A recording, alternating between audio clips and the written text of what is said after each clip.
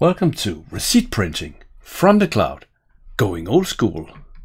Hey, I'm Erik, and in this video I'm gonna show you how I'm trying to print to a receipt printer from the cloud, Business Central, of course, using some of the cloud to disk technology that I've been playing with for a while now. If you've seen the first video on this, you'll see the file access from the cloud to on-prem. So in this, I'm going to tackle printing. In this video, I'm going to tackle printing, and more specifically, I want to tackle how I deal with a receipt printer. So I went onto AliExpress and I purchased this thing. So that's a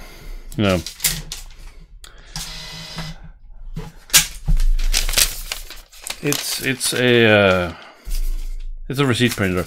It was, let's see, that's the printer, no, 45. I think I paid $44 at the time. So it was the cheapest one I could find that had a USB plug. Actually also has Bluetooth, but I just wanted it to be cabled because I like my printers cabled. Then I know where they are. I can find them. Anyway, but receipt printers are an interesting challenge because see, when you install something like this. I don't know if you guys are able to see this, but let me explain. So this is the printer after I installed the driver. We get paper sizes because all printers these days, all reports for that matter, are kind of designed that paper size is fixed. I mean, in this case, it says we got 58 millimeters. This is the printer here. Yeah, it's, maybe I should have said that.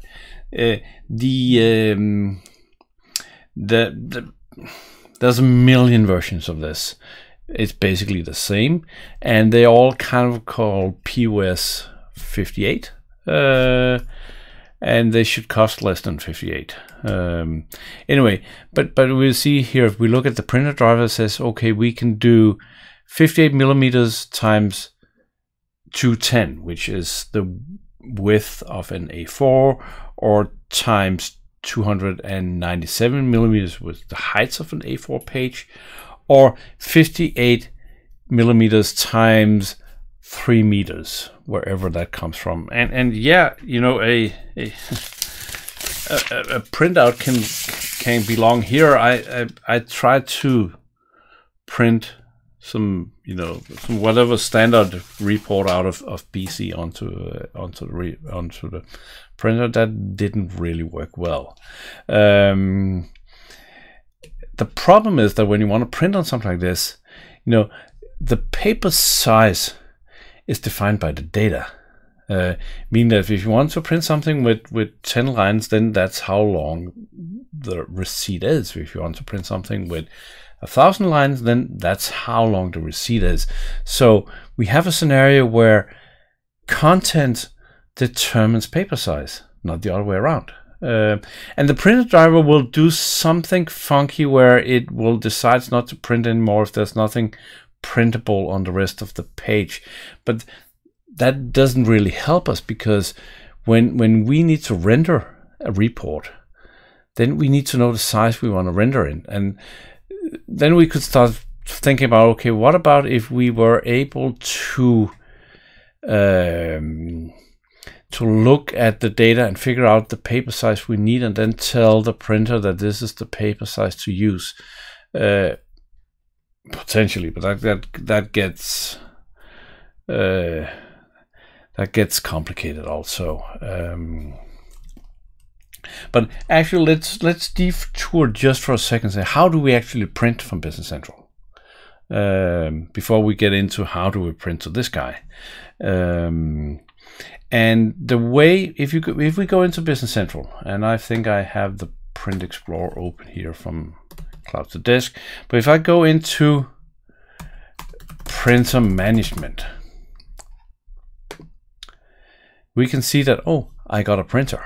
And if you go into you might see an email printer, or you might see some printers from Universal Print.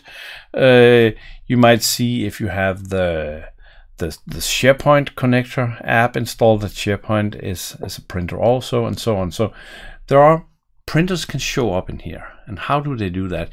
Well, let me show you. In this case, we can see that the one that's showing up here now is my laser printer, meaning that if I go and do a customer top 10 list here, and I select my laser printer, I print that.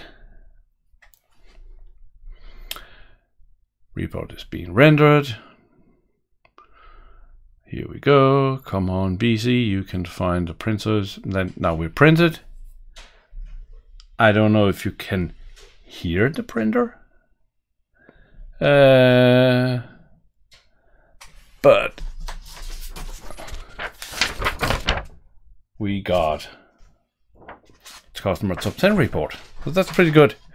This is also cloud to disk, and I'll show you in a second. But how do you actually get BC to do this? No, forget about how the actual printing happens, but how do we get BC to have a printer?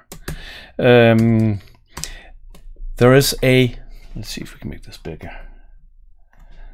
There is a event in report management. There is a event called on after setup printers, and basically this is an event that BC calls whenever it needs to show a list of printers, saying what printers do I have. So your app can say, hey, in this case, in Cloud to Disk, I have a table called known printer.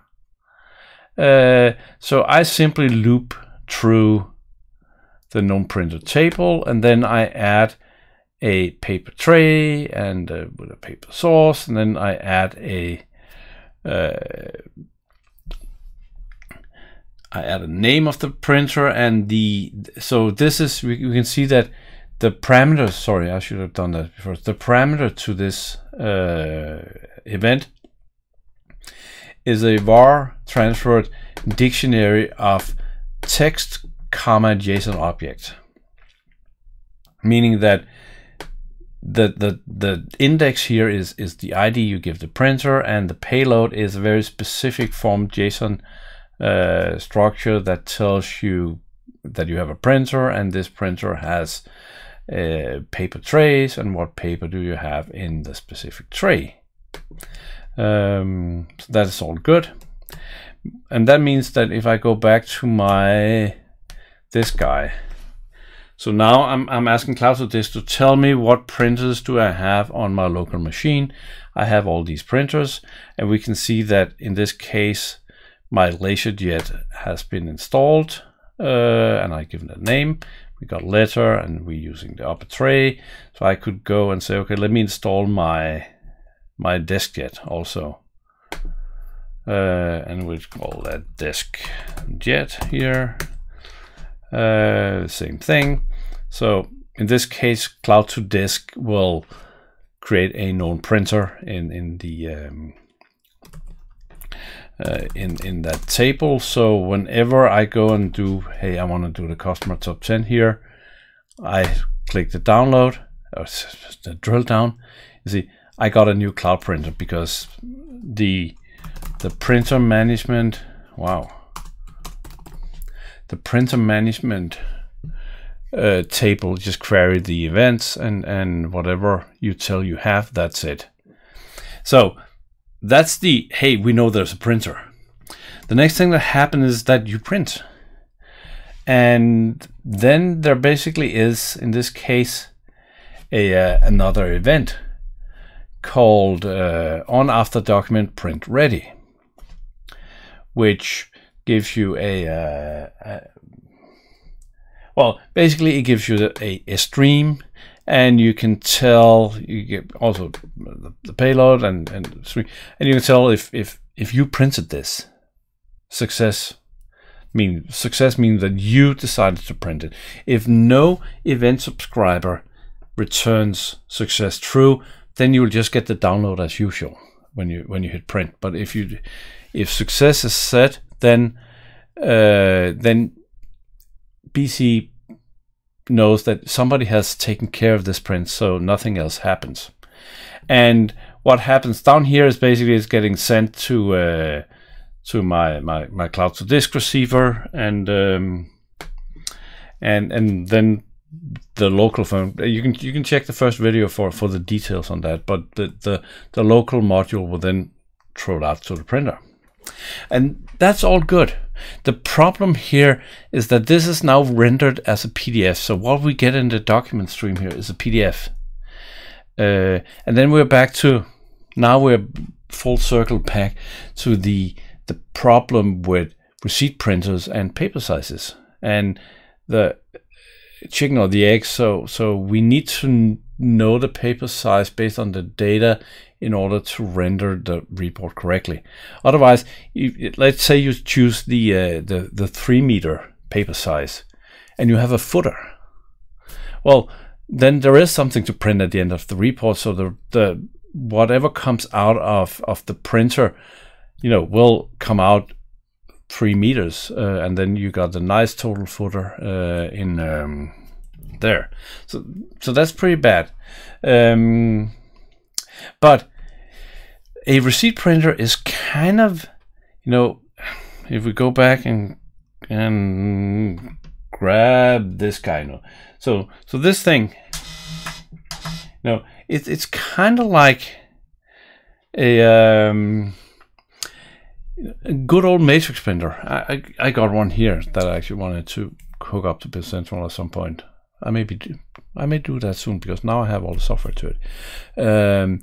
But you print one line at a time, and then the printer just stops, and then you can decide you print another line. And that's kind of an easy way to actually get something out on the printer. Depending on, because we could do something like this. Let me go back here, and then we could start. I was playing here from YouTube. Hello world, and we could try to insert an image. Let's see if we can do that. Demo files. I'll grab something with high contrast, the raccoon there. So let's try to print this. You see already here there's something weird going on, or and this size is different from that size, and your margins are pretty small, and it's the margins are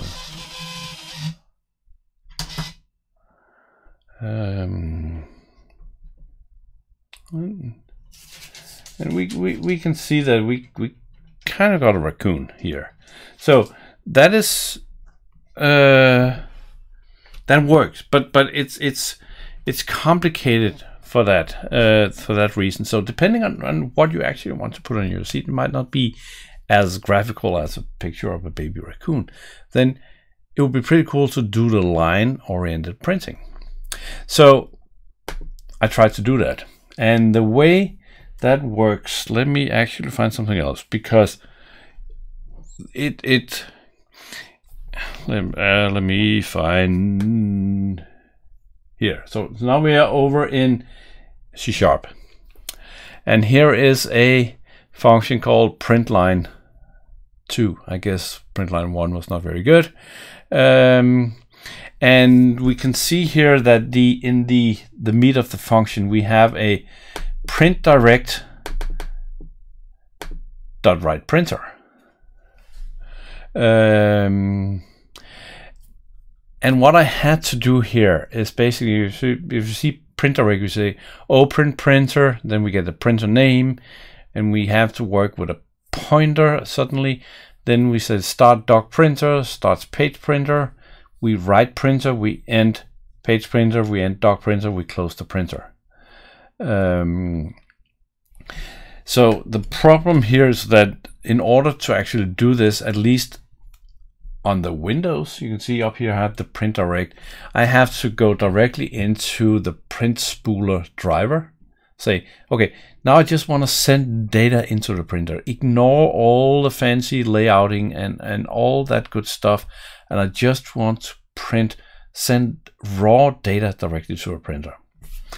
And if we go back here and I close this guy and see how does this actually work. In this case, here's my little example. So I have the print lines function in the Cloud2Disk library. I pass a printer name and I pass, in this case, a JSON array. And we got Yellow Bird because that's way better than Hello World. This is line 2, and we could add something more. YouTube something. Let's deploy this thing.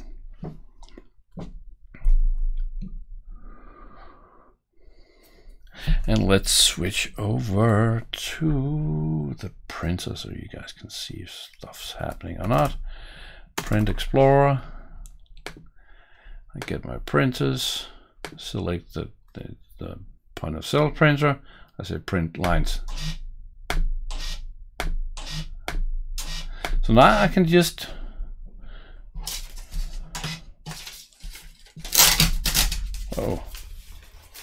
see if I can show this camera. I don't know.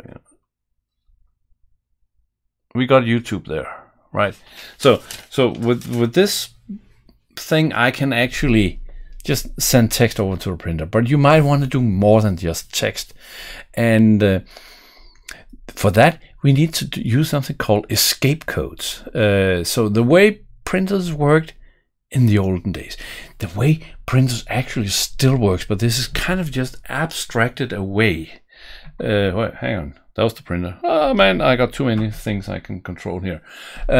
So the way this actually still works today, this just abstracted away, is the fact that you send commands to a printer, and even a laser printer or DeskJet will actually happily kind of print a line, and then you need to tell it to actually print the entire page in case of a laser printer or something like that.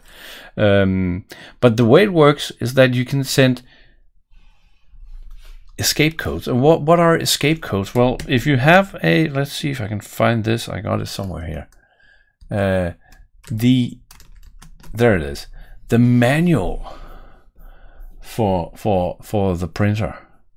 Then we can see that. Let's find a. Here's a good one. So escape S0 turns double width on. Escape DC4 turn double width off. So what is that? Well, we can scroll down and see, because this is actually a very friendly manual as soon as you count it all. So select double width. Escape SO0. So SO0 escape. Sorry, let's start with that. Escape is a specific character. Escape is hexadecimal 1B or decimal 27. So a character that you normally cannot see on screen. Sometimes if it's somebody is trying to render, you'll probably see an arrow pointing backwards. That'll be that way. But it's not a character per se, it's a control character. And 14, so the S0 is decimal 14 or hexadecimal 0E, or just an E. Again, a non-visible character, but it's a control character nonetheless. And we can see the same thing here. The disabled double width is escape DC4, where DC4 is actually decimal 20 or hexadecimal 14. So we can implement this.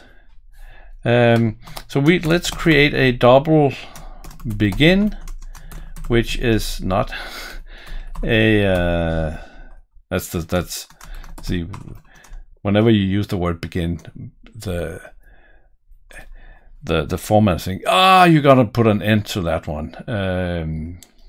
It's kind of stupid because it's added to the source thing together with the like the curly brackets and so on. But begin is not a curly bracket. It's a valid English word that potentially could be used in a variable like double begin. We'll create a double end here. That's also text 2. So double, let's see if I can remember this. So double begin 1. That's ASCII 27, and double begin not end, go away. Double begin 2, that would be set double width, so that would be 14. And then we have double end 1 equal again 17, and double end 2 would be, was it 20? I think it was 20. Yeah, it was 20. So in this case, let's have the yellow bird be double begin plus this text plus double end. Otherwise, we'll just print everything in the double width. So let's try this out.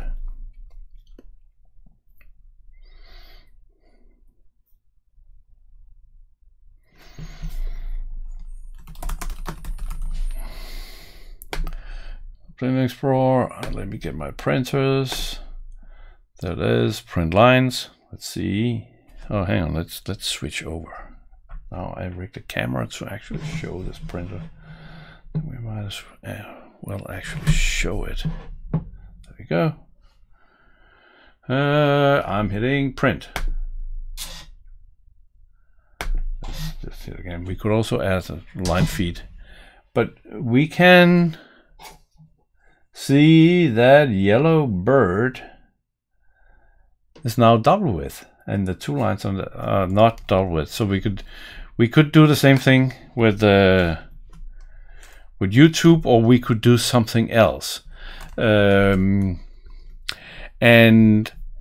there's also, if we really going to go crazy, I'm not going to do this in this video because we're already at 22 minutes, but we can print barcodes. We can actually do image stuff if we really want to.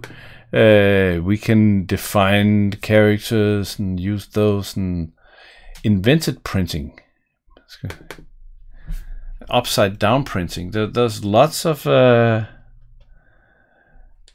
there's lots of interest. Oh, this is a weird PDF. You see, this is separate text modules.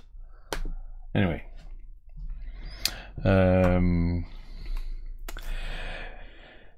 In the olden days, really olden days, printers were slow, meaning that in printers like this, where you could print a whole receipt, bzzz, and then you go to the store and you print out a receipt, and it takes a few seconds, and it prints the return receipt. But in the old days, what we had to do with receipt printers, that we would actually print, I used to do point of sale stuff in way back in the day. So we would print a line. So you scan something, then you would actually scan another thing, and as you scanned item number 2, it will print the first, because then you could still cancel the one you just scanned without printing it. So it was kind of the delay, saying, oh, okay, when we're 2 up, then we're gonna print the header, and then we're gonna print the first item, and so on. So in order to make sure that if you had like a long receipt, you wouldn't have to wait on the printer, because receipt printers were slow back in the day. But we did all sort of stuff like this, where formatting receipts to look nice with escape codes. So I think I'm gonna end this here and saying that's printing to a receipt printer from Business Central.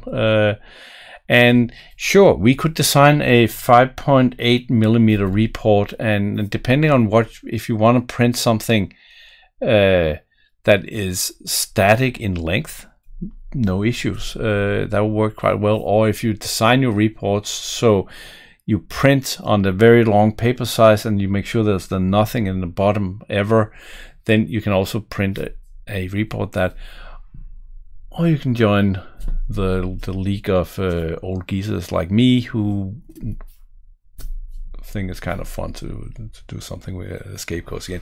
Anyway, I promise to remind everybody that the 2 years of YouTube and giveaway is still on, so the link is below to join that. You can win a Toolbox license, and let me know if you have ever used escape codes. Let me know in the comments below, or how you would go about printing on a $44 receipt printer from AliExpress. Anyway, when you're done with that, I suggest checking out this video because it's very good and the YouTube algorithm thinks it's just for you. Take care. Bye.